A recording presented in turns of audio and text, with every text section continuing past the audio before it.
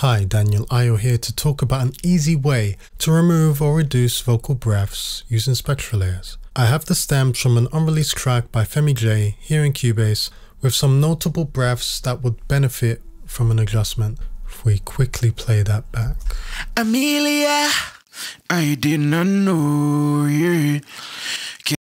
I'll select the event, go to the info line, go to SpectraLayers.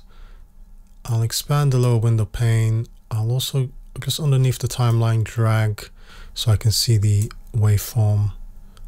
Let me go to a selection point just where the breaths are.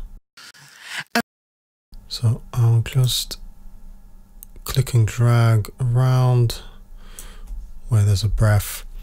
Now I can go to select and select similar. So this tool within SpectraLayers can function as a detect breath plugin, but with a little more flexibility. Sound as we know it can be broken down into tonal transient noise, where power is also effectively the volume. So with breaths, they're predominantly noisy, but the default settings here are fine. Even similarity is okay. So if I hit select all, it's essentially detecting the areas where there's a similar sound profile. If I remove that and hit edit and cut to layer below. So I will just, to confirm how effective it is, I'll just mute this and drag this back a bit and just play back. My la la la.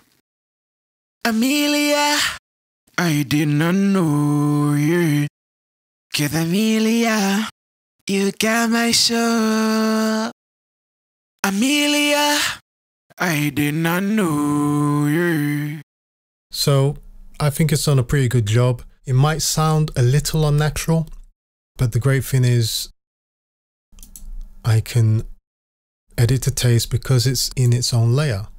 Maybe -10 to -15. If I just play that back. My la la la.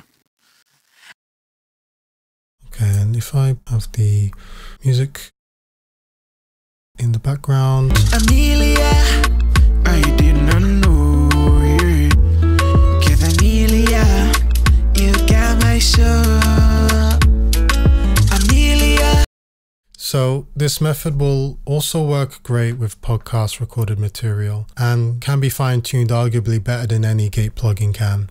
So there you have it. Like, comment and share if this has been helpful. Take care.